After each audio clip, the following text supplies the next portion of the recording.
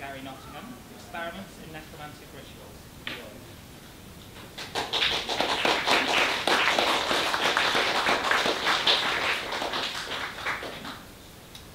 Well, thank you, Jamie, and I'm pleased to be here with you all. Firstly, I think we need to remember that the dead, like the poor, are always with us.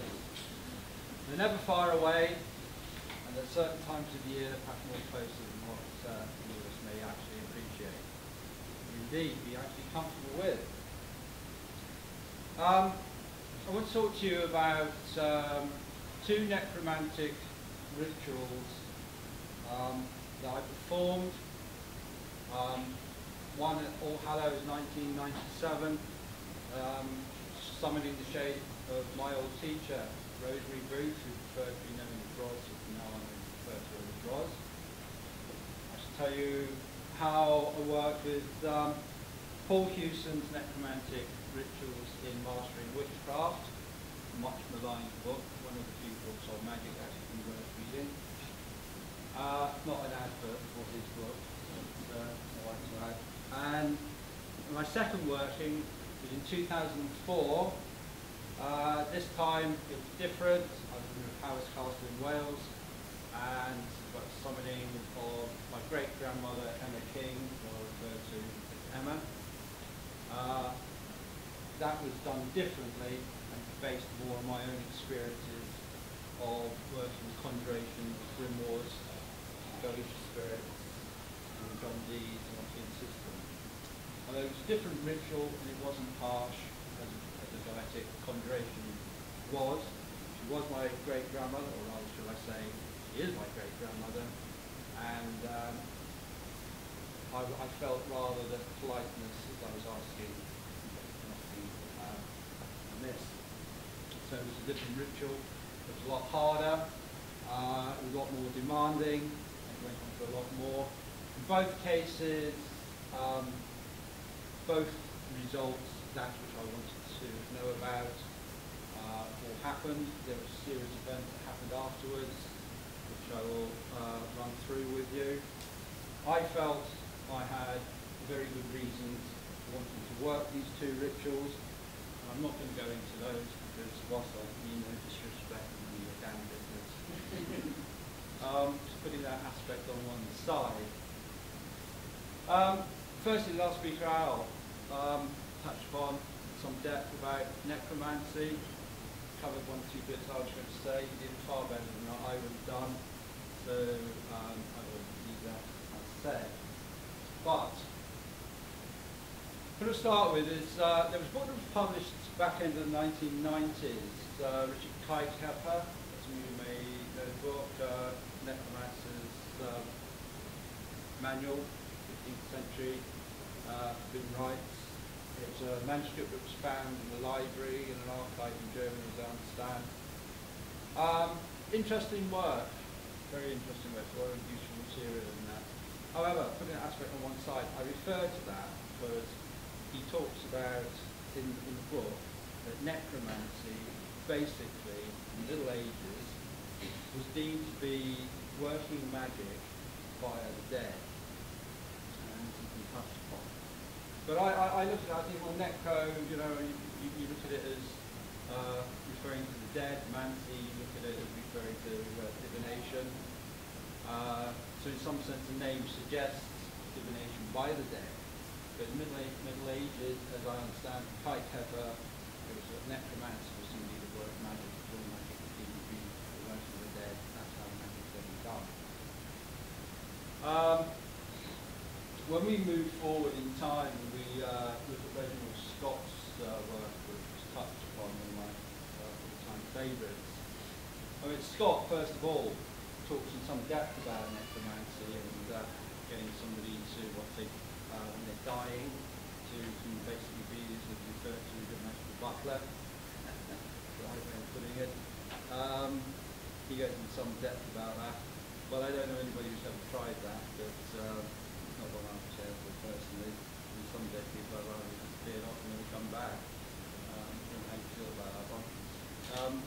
However, having said that, Scott, when he wrote the book, It was Squire from Kent, JP. It was written to debunk witchcraft, magic, because there was a hell of a lot going on in recent times, perhaps more so than what we actually realised.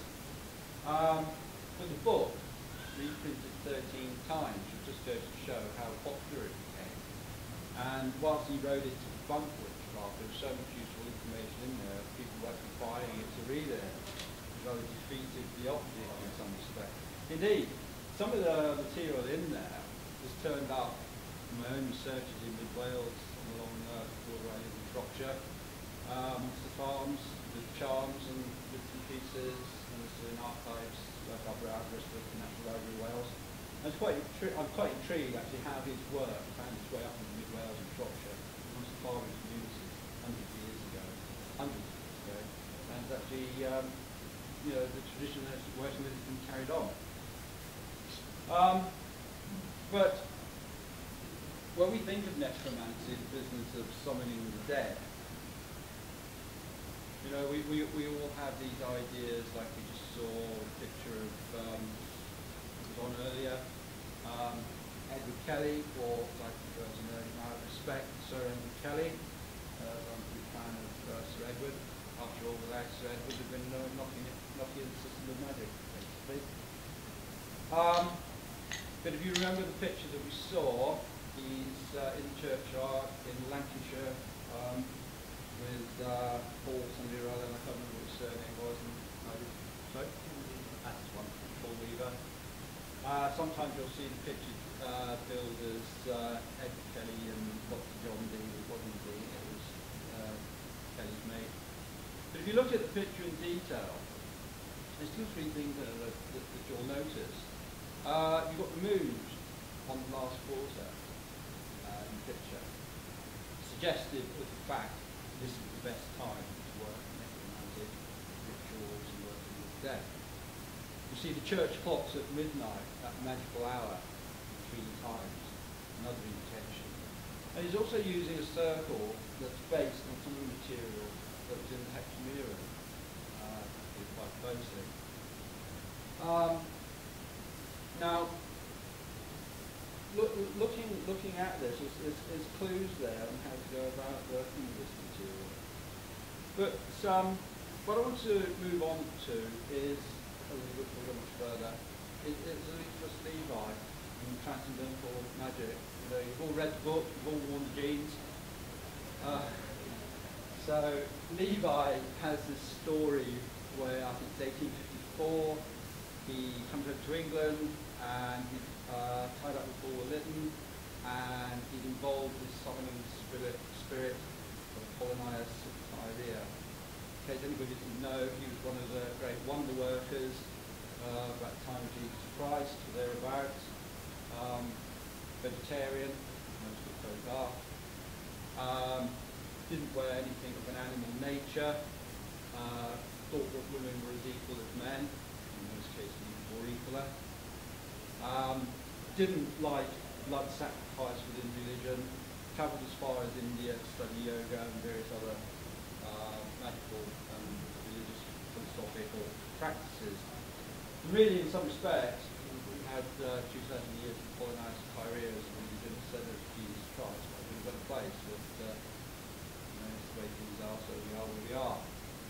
But Levi is summoning the spirit of Apollonius, which itself opens up some questions, really, because if reincarnation is a fact, which I'm sure it is, we'll know that it is, what was he actually summoning of Apollonius and been dead for 2,000 years?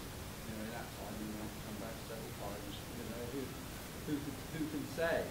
Or was it his shade still hanging around on the inner levels, or something else masquerading? Or was it just Levi's imagination?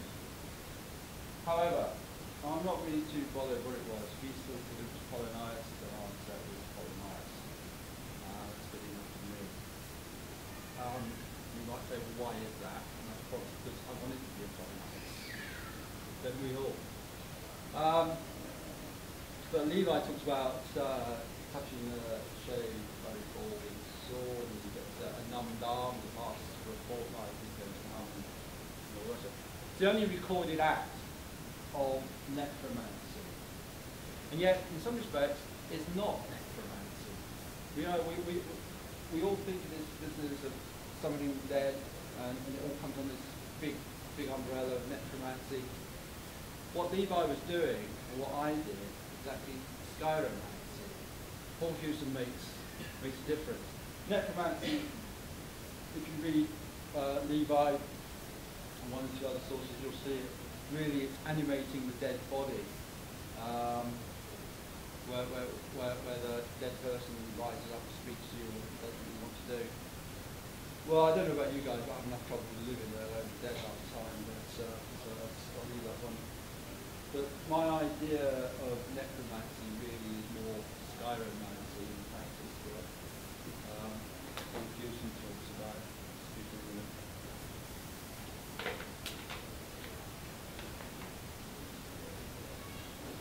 Huson's ritual is quite detailed, and I want to go over that a little bit in a few minutes. But to do respect to my other two partners in this great crime, my grandmother Emma and my old teacher Roz, I'd just like to run over why and wherefores and how they fit into these things. Roz, or as I say, Rosemary Bruce, was a teacher that come from Essex. She'd been in Alexander's group, somebody else who's not far from me, late 60s, early 70s. She lost her job teaching in a Catholic school. In the News of the World, broke into a house and took photographs, which they were rather good at. And of all places, she ended up living in a little place called Clun, high up on the Welsh border in southwest Shropshire. It's a backwater now, but it's more of a backwater then. I wouldn't go as far as say that if somebody had invented a wheelbarrow and none of those managed to walk, but you're not far off if I say that. And I went to school a lot. But, however, putting that on one side, here I was as a child at 15, reading Man, Myth and Magic, reading Lord of the Rings, who were grandchildren of fanatical hobbits. I now tend to call it Lord of the Rings, but maybe some of you are too. For me, somebody from the stable turning up, as I say, in this backwater was like a great moment of faith. You know, in my life, education at school, good as it was up to a point, it actually sort of prepared me for the rest of my life in that sense. From now on, magic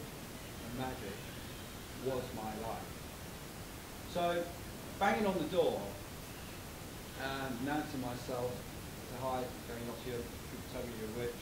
She goes through the roof. How the bloody hell do they know? And I think, well, it's countryside. Everybody knows. What they don't know, they invent. I mean, I don't know what you guys know about countryside, but I haven't lived in it pretty much all my life. It's a great place, but the indigenous populations aren't that sensitive to the natural world that's around them. You know, it's nature is what it is. You know, people get killed, people die, animals get eaten. So what's your problem with the Bantam fox? Tends to be more of a towny thing, really, that thing. But Roz was rather quite perturbed, however, than you. Never did find out how it was. I don't know. It's countryside, these things happen. So she took me under her wing when I was 15. That's 1972, so save any of you getting brain ache, I make it 57 in January. And she taught me a lot. I'm very fortunate I had run the library, her experiences, knows stuff about magic, and several years of that, so I was quite fortunate. But she took up the champion up in Lancashire for a while, Ray Bogart, who was running the Temple of Prince, or the Temple of Blackwood's, Luciferian grouping. This was Luciferianism, of course, become popular today on the magic circuit. But she didn't stay that long. She left some of the material, started converting it into what she'd been doing with Sanders and Paul Huson. By this time, I'm reading Brigadi, I'm getting obsessed with the Tree of Life that he wrote, and Middle Pillar, and it was really sort of where I was at and what I was doing, and beginners courses, techniques of high magic, so not to get involved as well. So these were the areas that I was concentrating on. She was doing her own. We were still sort of doing stuff together, as it were. So we were still sort of around. But we got to the point where I sort of grown up, and she was going around and doing what she was doing, and I was moving on. But she'd always been a part of my life, in the sense of being my, or a better way of putting it, my spiritual mother, as much that I owe her.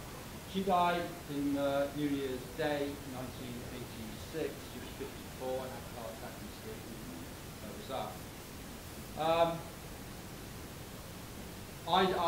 In the 1990s, I was very much into Gareth Knight's two-volume Kabbalah book. At this point, in State Paul Bastard. But I actually got a lot from his work, and I recommend it if you're seriously interested in good basis and grounding in magic practice. There's a lot more material in there. So, however, still at this point, I'm doing my own magical stuff. And then during the summer of 1997, first strange occurrences were happening, ideas were popping up, and I thought, you know, I'm really going to need to get hold of Roz, and she was here. Strange enough, I was living in the same street that she used to live in, and now she's been cremated and scattered in the garden. You know, it wouldn't have been actually far for her to come. So, however, come October 1997, All Hallows falls just on that new moon period. And I'm thinking, this is it, I'm going to do this ritual. Studying Huson's work, writing it out.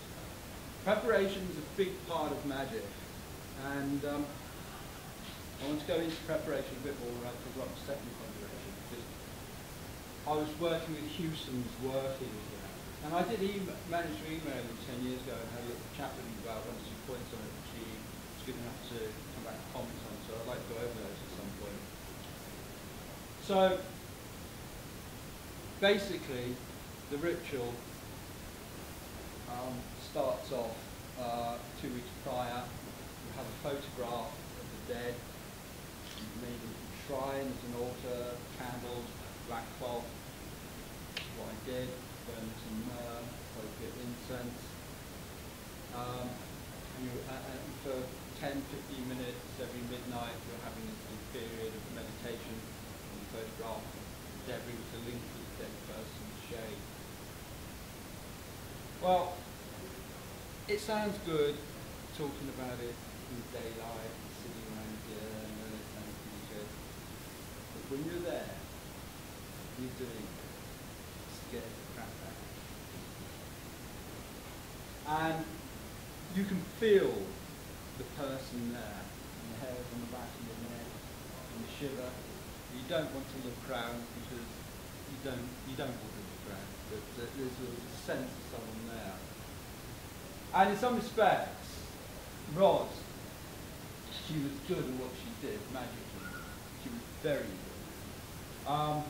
Give you a couple of quick points.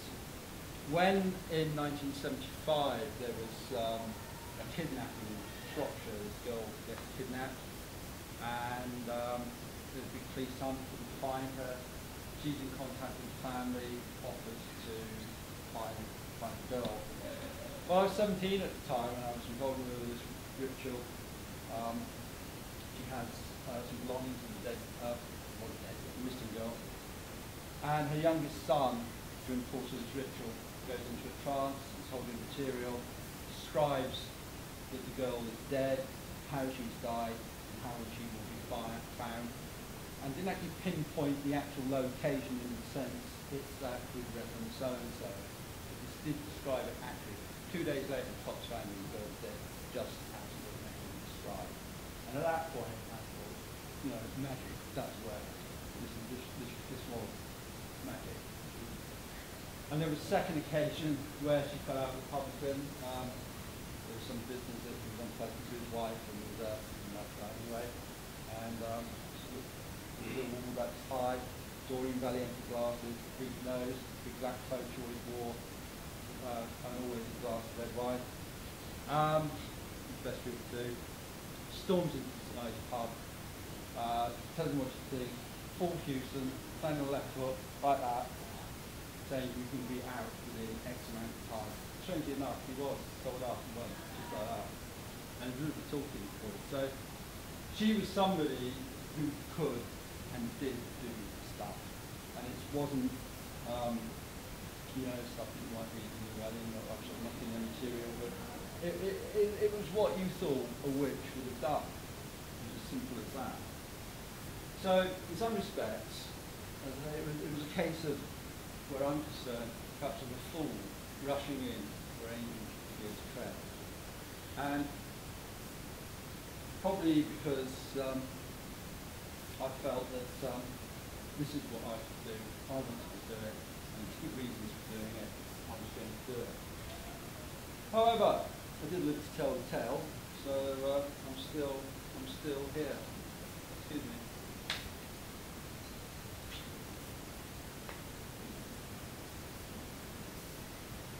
What I'm going to do is just run over Huson's ritual just to refresh everybody's mind who's up about it.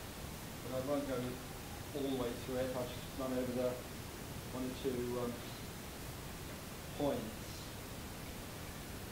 You see, part of it, you're using your own blood in the incense, and I'll start with, which is fine, but when I got to my second ritual, I did that one actually a bit different. Huson starts his necromancy ritual off 3 parts wormwood, 2 parts good quality church incense, 2 parts gum mastic, 3 parts litany of Crete. Litany of Crete is useful in incenses of evocation, like the vintage triangle of art, because of the smoke that it gives off.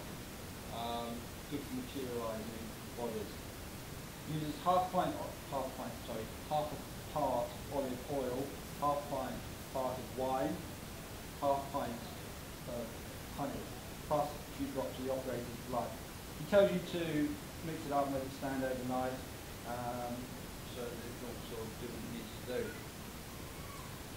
When I came around to my second working, I didn't use his incense oil, I simply just used frankincense and myrrh. And when it was being put on, I, with a sharp instrument, cut my hand so the blood dropped onto it. Blood gives off all the power and magic. Big blast. And we could talk about power of blood, because I think somebody else is later on. It's not my thing really, but really the life forces within blood play a big part of a lot of alchemical work. It's nothing to do with this talk, I'm just sort of running that one past you. The material that Huson is using, he says here that the summoning of the dead has always been considered by witches as among some of the most dangerous operations in the book. Strangely enough, sometimes even more so than the summoning of demons. He's actually got a point there. I've had some experience working with ghost spirits and these Enochian angels and various planetary spirits over my time. Sometimes into the showstone, and sometimes into the triangle of art. Really, it is demanding work. But when it comes down to it, necromancy, I personally would prefer to work with ghost spirits rather than do necromantic rituals. I don't like them, I'm not comfortable with them, and I will never do another one ever again. I haven't done it too. Others will have to make their own stuff. There's an energy about it that I'm not personally comfortable with. Maybe I don't have the temperament for it, but at the end of the day, you can't do everything. There's simply just not enough planetary hours in the day. So it's better to work with your strengths in your life, perhaps, which is perhaps a bit of a cop-out if you don't have challenges in life and you don't push yourself a bit, you're not going to develop. These things are true, but anyway, having been there and done that, I've seen something about rather what it can be about. Now, part of Huson's ritual, there's I wanted to run over. Part of the ritual, you're doing everything backwards within the circle. You're going against the natural current in the sense of that, clockwise and doing it all woodishins. And at one point, the room's plunged into darkness, and you've got your triangle of art there, and you're kneeling in front of it like this, saying your conjuration which you've got to learn from memory. And then you open your eyes, see if anything's there, or what's there. The build-up was phenomenal. And it was scary, it was powerful. The 2 weeks preparation prior to that hadn't really prepared me for how things were going to be. In fact, an hour before the ritual, at 11 o'clock, because this was work at midnight, and I waited till I could hear the church clock strike the witching hour. An hour before the ritual, I had this tremendous panic attack. I really didn't want to do this. I was getting to the point where I was really quite frightened, and I was starting to get myself worked up. I don't want to do it, I'm not going to do it, I'm not going to do it. And then I stopped. It reminded me of Roger's sayings about the laws of opposition will always challenge you. And I thought this was one of those times. And I said to myself, if you don't go and do this, if you don't see this through, in the morning, throw everything away, burn your books, snap your wand out, and you can scrap everything and finish it. And so for me, this working actually became quite an initiation in its own right. Not one that you actually go and buy off the shelf, but lots of things that don't go. This is something you have to go and do. Face your fears, see them through. So, having given myself a magical pep talk prior to this, I've been on fast for 24 hours, so maybe I started to feel a bit sort of wearisome. I'm come on to fasting with the second ritual, so I don't want to get too much into that. So gathering myself in what I felt was left of my sanity and getting on with this ritual, probably one of those great magical moments in my own personal life that scared the shit out of me at the time.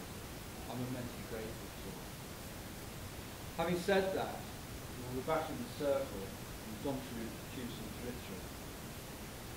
Part of the ritual, he says, as part of your application, by the mysteries of the deep, by the flames of Banal, by the power of the east, and by the silence of the night, by the holy rites of Hecate, I conjure and exercise thee, O Spirit, XYZ, to present thyself here and answer truly our demand, so must it be. Now, this intrigued me, because I thought, where did Huson actually get this from? I mean, there's various stories about Huson. Some of them I come across in a group up in Staffordshire. In an email, he told me that he was servants of light, the unfortunate both Gareth Knight. So maybe he wrote this book perhaps as an antidote for his time. These guys. I don't know about that. There's been various bits and pieces. And it intrigued me where he got his material from. In fairness, he'd certainly done his research with the whole corpus of magical material that's in there. Whilst you say it gets a bad press in some quarters, you don't have to be particularly clever, but if you're magically savvy, you can pick stuff out of there and adapt it. So it's a good source book. So going back to his application there, you can see where it's come from. Waite used it in his book on ceremonial magic. A.E. Waite, Crowley often referred to as dead weight. You can also see it taken out of Barrett's Majors. 50 years before slavery abolished, he was campaigning to get rid of it. He was in Bristol, where else would you start campaigning against slavery. trying to get slavery banned, and the African sent back to Africa with the money, the education, the tools, and the means to develop the country. So he was far ahead of his time in that sense. Of course, you've got to remember when they did vote for slavery, the bishops of the Church of England actually voted to keep it, as one would expect them to. So Sibley listed that, I suspect, in dear old Reginald Scott's Discovery of Witchcraft, when he got Thompson and other things together. So that invitation that Huson's using has got a long time-honoured use. And I bring this back to your attention for the simple reason the material that's got a long life like this has its own measure, has its own energy. And somewhere on the subtle levels, there's all that emotion, fear, hate, love, whatever it is. There's a reservoir of energy that sort of pulls round words, power, sigils that you see in books, and all these things. So in their own sense, they're sacred and they actually have a life of their own. And the magician, the magical worker, the witch can, as we all know, plug into these currents and work with them for better or for worse. So I'm in the circle, dark, and I'm kneeling down, Huson directs. You get that moment, you open your eyes. And what did I expect to see? Did I expect to see Rod standing there? Half I did. I wasn't really too sure what I was going to see. But it's at this moment, there's a real sense, not only of the atmosphere that you can actually cut with a magical sword, let alone a knife. It was oppressive, it was tense, it was like something I've never really experienced ever before. But there's a sense of the room that was sort of maybe just dark, sort of spinning, and there's these lights flickering around the circle. Maybe it's just imagination, I don't know what it was. But it's definitely there, because I'm going like this.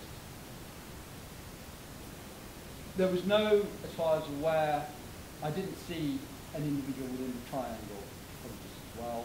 I think the working was spoiled in some respects by my own fear an hour prior to that. I feel robbed it of some of its energy. But, which is one of the reasons why I think the second version was actually a lot better. But I said what I needed to say, I asked what I needed to ask for, and within a few weeks, that which I was interested in comes my way, things happen. So I thought, well, whether I picked up on what you were, because I would only consider myself to be moderately sighted. Mary does most of the striving about now, she's much better at it than I am. But women generally are, they're more receptive. I wouldn't say all women are, I wouldn't say all men were, but by and large, it's female art, in my experience. But having said this, and having gone through this experience and felt so relieved that I'd come out the other side, and over the weeks, that which I wanted to know starts to manifest. The curious thing is, 12 months later, to the very, very day, the following All Hallows, I'm walking past her house, I'm thinking about what happened the year prior, and there's one of her children standing at the door there, and I hadn't seen him for 20-odd years. And this chap turns around, looks at me, and I swear to the God that it was his mother's voice that I heard that said, looked at me and said, "Remember me to Gary," and just walks off. And it was a great sort of shiver, you know, you feel like, God, you know, it was like the conclusion to the work in that sense. So, 10 years ago, during an email conversation with Paul Huson about his book, and I wanted to discuss the work. I think he was rather intrigued that actually somebody worked with it. But there was a couple of points with his email that I want to read out to you. it says here, you don't mention whether your worker was one of intelligence or amatory. What he's referring to, of course, is the dumb supper. See, Ross said to me, he didn't really approve of necromancy, which would respond to a dumb supper. But I don't know if you know about the dumb supper, where Huson has this ritual based on preparing a meal for the dead, and you go back to the kitchen backwards, and you bring everything out backwards, and you lay the table backwards, and you have a picture of the dead person sitting there, and you're sitting at the other end, and he says, you don't have to put too much food on their plate because the dead are light eaters. Maybe that might be the best way, but anyway. So anyway, he says, in case of both, they require a very specific mindset to get results. You have to be both motivated and goal-orientated. That is, have a reason for the performing of the ritual. Well, that's pretty obvious really, but anyway, glad you said it. Curiosity is never enough to affect the changing consciousness of the operator. Most folk, amongst whom I include myself, do not aim at physical phenomena. I'll just stop that there. The thing is with conjuration, you know, having a conjuration of a spirit or whatever into the triangle of art, everybody's, well, I'm not saying it, but it's a common perception that you will need to have a physical manifestation. These things can happen. I mean, I've had times when working with planetary spirits, when I was in Wales, where the seal with the spirit will hang over the triangle of art. And I'm operating away and gone back into the room the next day. It's on the floor in chalk outside the triangle. And I'm thinking, how the hell did that get there? But that is not unknown. I mean, there's one or two writers like Zaleski and Longueuil mentioned that basically you're going for a magical result. So long as you feel somebody's there and they do what you want to do and you get the result, what's the big deal? Yeah, I think there's something in that one, but anyway, that's rather to make up their own mind about it. So Huson's saying here is that you need a special type of constitution for this, and the Uri Gellers and Matthew Mannings of the world are very rare. So any manifestation would have been within your consciousness, and that is why motivation and magical intention is so important to provide a mould or a form for the force and vote. So really, at the end of the day, preparation is probably 9/10 of magic in some sense. Preparation of the operator, preparation of the regalia, if you like. All this stuff, focus consciousness. As Crowley talks about the will rules supreme in magic. It's the will that empowers your magic through the planes, birth, realization, manifestation on the physical level. Willpower is probably the most important piece of magical equipment you've got. No will, no power. As I wrote in Liber Noctis years ago, you've got to make up your mind whether you actually got a wishbone or a backbone. That's what I'm referring to. Okay. Yeah, it's true.